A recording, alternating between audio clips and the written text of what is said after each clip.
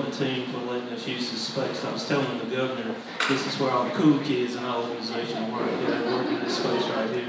The rest of us work in those stodgy offices and so forth. I'd also like to recognize one of my colleagues being here today, Dr. Beatrice Thompson. Dr. Thompson is our longest standing council member and our only female, so she keeps 8 other males in place, and so her role here is very important. And actually this is, July 1 is a new year for us, and so I'm entering another term.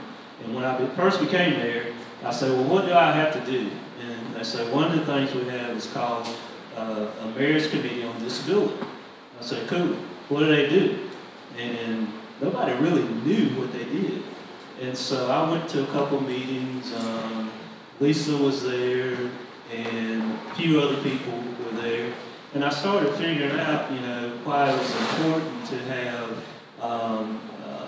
people in places like our committee that are looking out for those who have disability and our special needs friends, because for me and you, a lot of times getting out of a parking space to get on the sidewalk is easy, but sometimes for our friends with disabilities, I mean, that parking space needs to be in the right space, and I know all about grades and levels and so forth. So I'm very proud of what this organization has done over the years. And there are organizations like this throughout the state. And so this particular event is something that we do annually. It was paused last year because of COVID, so we're glad to be here again in this spot. But from the City of Anderson's point of view, the work has been done by the people who work in this region to help people with special needs and disability is tremendous. And I see their work all the time. And Dr. Thompson's and our part, very simple. We support and we try to help and do what they need. And the hard work comes at the committee level. And so right now, I'd like to turn the mic over to our committee chair, Tashia James, and she will give some remarks.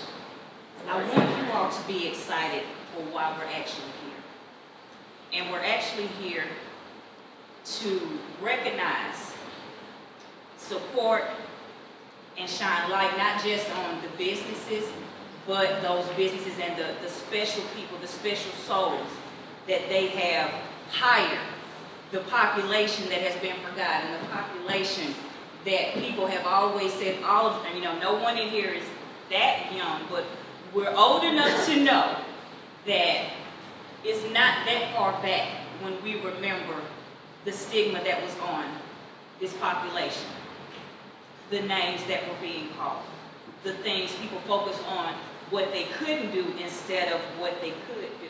So I like to refer to it as being able differently. And I want us to accept that in our mind, but also in our heart. So I want to say welcome to all of you. This is a great time. Who would have thought that we would be meeting together? I don't see a mask. Oh my. This is exciting. It's a blessing because we're looking at each other. We made it, guys. We made it to another year. So welcome to everybody. Our mayor touched on it a little bit. You already have in your program the history of the committee, but I want to go into a little bit of detail about why it is we do what we do and why we're here today. So each year you have several service organizations that share in the responsibility of advocating for persons with intellectual and physical disabilities in the American workforce. We not only advocate for a chance for this population to become gainfully employed, but for them to have competitive wages and opportunities to advance within each industry. Not just one, not just food service, not just custodial, but every available industry that is available to all of us.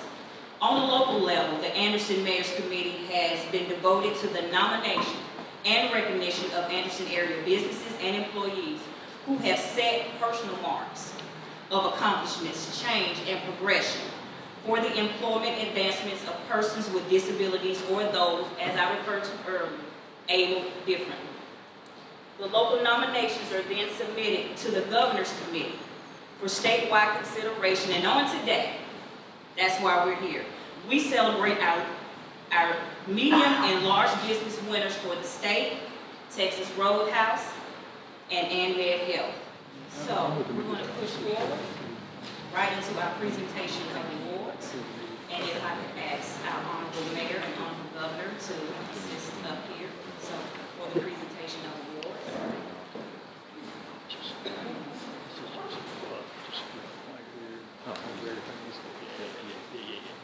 So I have the honor of discussing with you all or reading to you all my nomination. I nominated Texas Roadhouse myself. I know you didn't know that, but I did. We take it seriously as a committee who we nominate. We all sit around as committee members and decide from our partnerships, from our experiences, who we've worked with. And without any hesitation, I said Texas Roadhouse. Texas Roadhouse Management hired 6 people with disabilities from the Anderson County Disabilities and Special Needs Board in the time frame of 2018 to 19. Now, his nomination was initially put in a year ahead. I'm going to add that there's more people now that Texas Roadhouse has hired, so thank you. To work as silverware rollers, hostess, and bussing tables. Through the COVID pandemic, Texas Roadhouse was committed to bringing back as many people as possible and getting the business as close to normal as possible. There were specific job carving opportunities to ensure that this population could serve as viable candidates in the workforce, such as creating a separate area for the silverware rollers in wheelchairs or those who have difficulty standing for long periods of time when performing this task. When asked the reason for hiring so many persons with disabilities, Mr. Johnson replied, "We do not see disability. We hire based on attitudes that will bring a certain light to the company." In 2019, 2 persons with disabilities were selected from the Anderson County Disabilities and Special Needs Board as King and Queen of Texas Roadhouse due to their love for the job, uplifting spirits, and being persons that are liked by everyone. That's rare these days. If you need more reasons why, they receive the statewide recognition. Texas Roadhouse volunteers with Homes for Our Troops, which funds are raised every November. Hero cards are distributed yearly for the first responders, which includes donated meal gift cards. Texas Roadhouse participates in the Meals on Wheels fundraiser 5K run in downtown Anderson yearly. They cater events for the National Cancer Society. There is an annual Texas Roadhouse trunk or treat, I love it, which is held in the restaurant parking lot, and all employees are encouraged to participate. Lastly, and I must say my favorite, Texas Roadhouse is being nominated due to hiring the recently incarcerated. Mr. Johnson states he believes in giving people second chances. I would not be where I am today if someone had not given me a second chance. For persons with disabilities, the fairness and equality of Texas Roadhouse has provided this population with the first, and in some situations, the most important opportunity to build skill, confidence, and independence. We salute you, Texas Roadhouse. Now please come and accept your award. Briefly, Texas Roadhouse is a company about people. We do serve steaks, but that's comes secondary. So that was the way that our founder, who passed recently this past year, set everything up. And we just try to fulfill his dream daily. And those people that she was speaking of are actually the light of the restaurant. They bring joy to us every day that we get to work. So thank you guys very much for the honor. Have a great day. Next, we will have the presentation of our Large Business Award winner.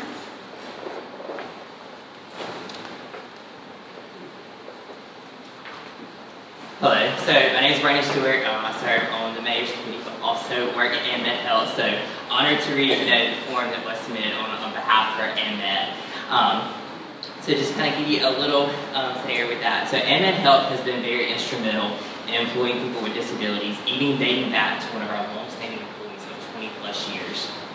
AnMed Health employs people with disabilities in a wide range of full-time and part-time positions.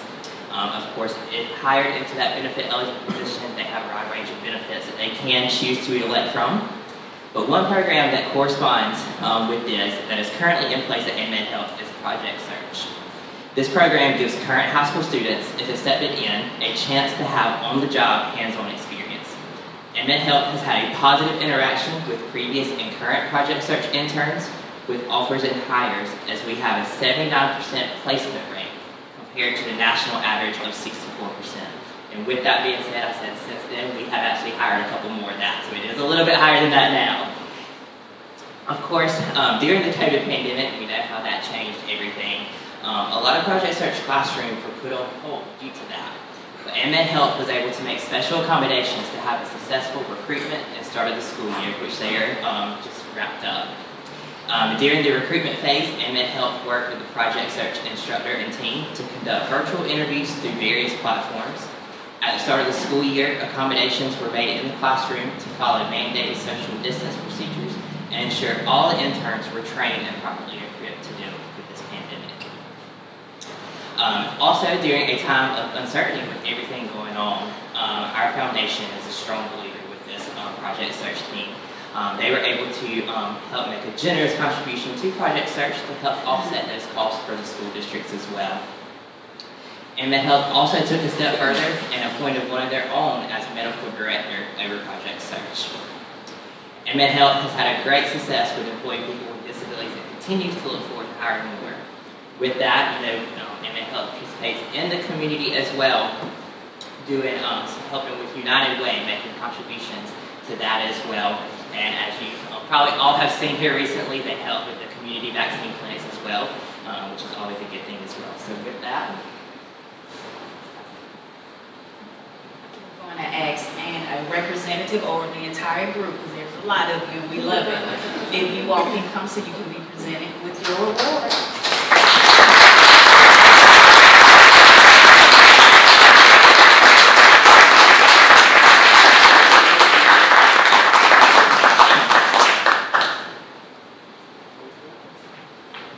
Well, let me just say it's always dangerous to put a microphone in my hand. But I promise I will only take a couple of moments. The American College of Healthcare Executives challenged our industry years ago and made it our requirement that we needed to make sure that we were engaging individuals with disabilities, and we've taken that to heart. This is our responsibility. So it makes me proud not only as a healthcare professional, but it makes me proud as a fellow citizen to know that there are companies like ours who take this work really to heart. It's not just about getting the job done, but it's about making sure that we include everyone who can contribute. There is no I in team, and so while I stand here to do this, there are others who made this happen. If you are a member of the team who's responsible for the concept of Project Search, will the three of you please stand and remain standing? If you are in the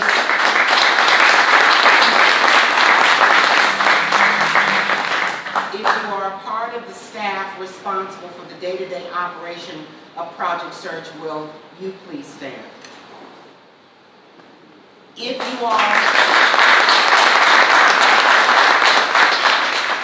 you are a member of the school districts in the state, in the county of Anderson, and you are responsible for any of these young people, approximately 30 young people who completed Project Search over the last 6 years, will you please stand?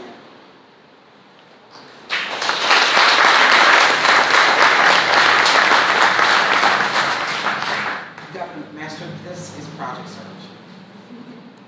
You know, it's always good to have our friends from Columbia and Anderson, and especially high-powered people like Senator Mike Gander. So Mike, it's always good to have Mike.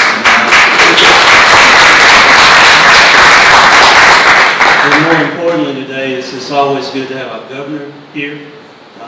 As you can imagine, he's a very busy individual, and to have him carve out an hour or so to give to this committee, we certainly do appreciate that.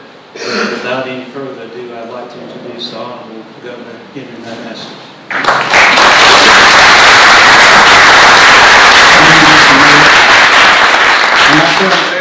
We got a great senator Mike Gamble here. We depend on him heavily, so I hope he'll keep sending him back. He does a great job. I'll be brief. It really is a pleasure to be here. I love Anderson. I remember, I'm old enough to remember when it didn't look quite as prosperous as it did. And way back, there was the Electric City, way back. That was one of all our little towns and big cities that had ups and downs, but I can tell you we are growing. One thing that we did differently that you may have noticed during the pandemic, we took it very seriously, but we wanted all our people to keep on working. Because we knew if we shut everything down, some won't get back up. Now, in a lot of other states, they took the attitude, they want to shut everything down, everything. Even outside, somebody just planting bulbs in a garden. Shut everything down, and then let those, like some hospitals and firemen and those, keep those available. We took the opposite approach and said we want to keep everything open unless it can be shown that that is a place where the virus will spread. And wherever you had close contact, physical contact, barbershops, unfortunately, beauty parlors, concerts, we put limits on that. But if you look back, you'll see we put them on as deliberately, carefully, and targeted as we could. We took them off as quickly as we did. As a result, South Carolina is not only doing well, but is actually booming. And we will continue to do that. A lot of other states, I feel sorry for them because they're deep in the hole. And all this money coming from Washington is not going to fix it.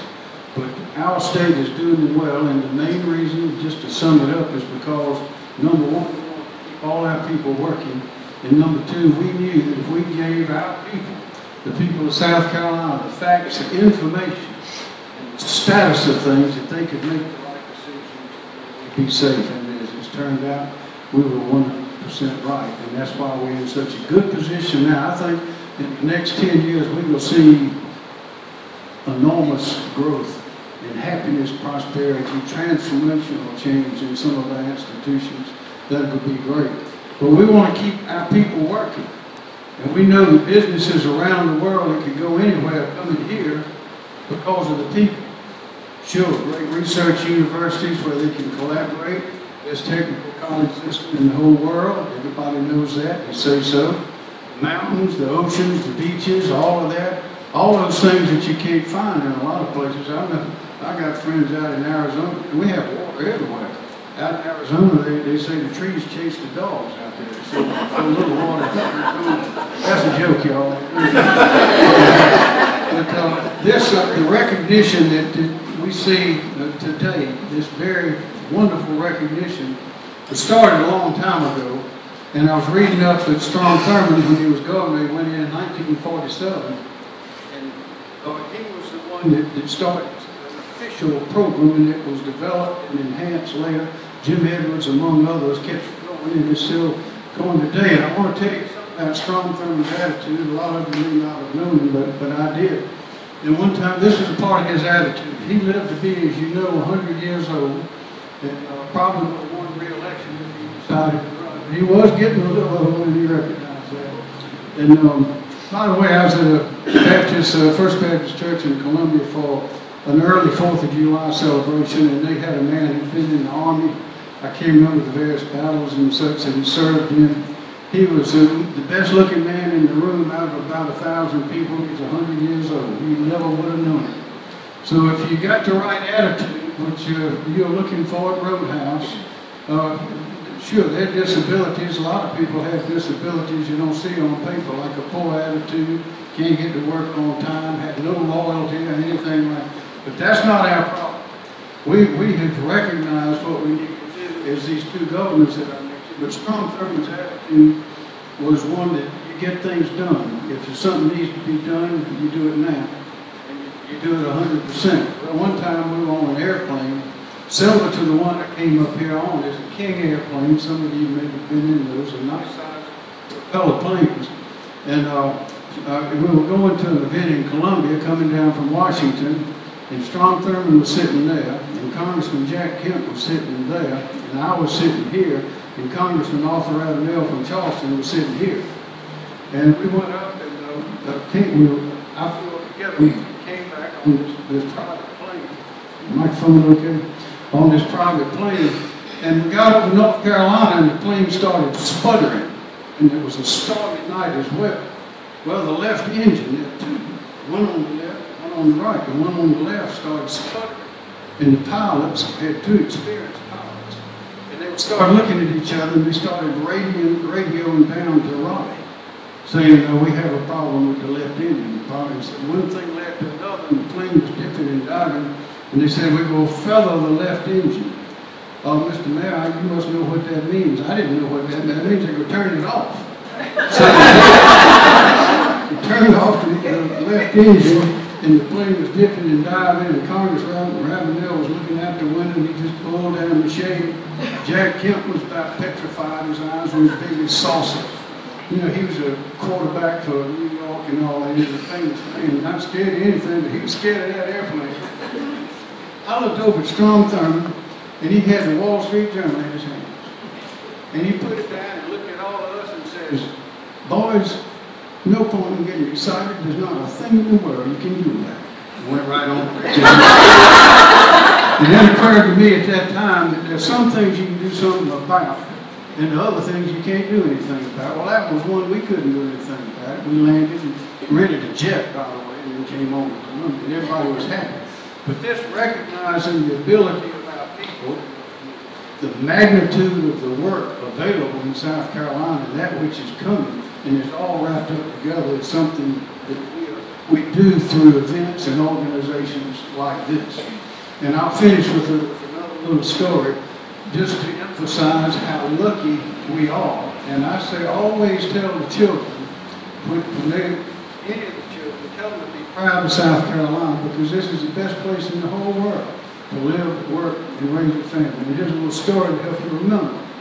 They tell me there was a preacher, and he was a supply preacher, and he was going around in one of the big denominations, and he was up north in some places, Michigan. So anyway, he noticed in one of the churches in the building behind the church was a payphone. Everybody remembers what a payphone is? Mike, you remember what a payphone is? Put money in it. Well, anyway, so he saw this little sign that says, calls to heaven, $10. Oh, well, that's interesting. Well, later on in another state, we saw another church that had the same little sign, calls to heaven, $10.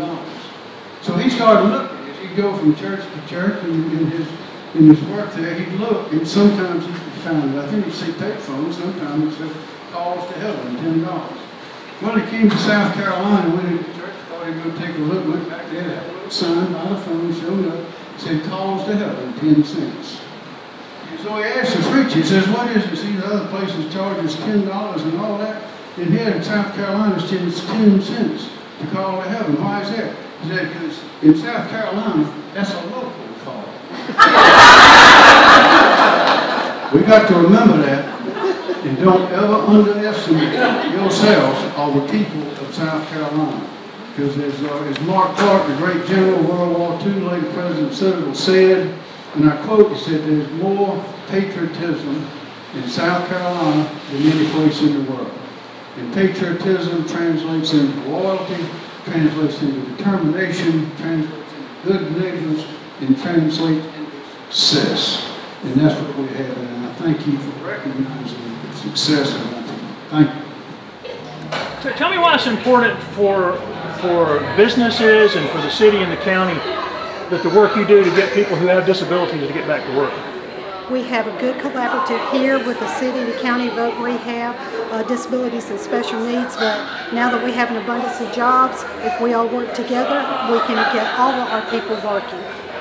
And how important is it for you and what you do to have these awards things every year to recognize the businesses that are doing it? We want to keep the momentum going. We've got a great, this started with Walgreens Distribution Center back in 2007, and we want to get 20 to 30% of people with disabilities back into the workforce. So this is what we're striving toward. We're at goal, but we want to go higher.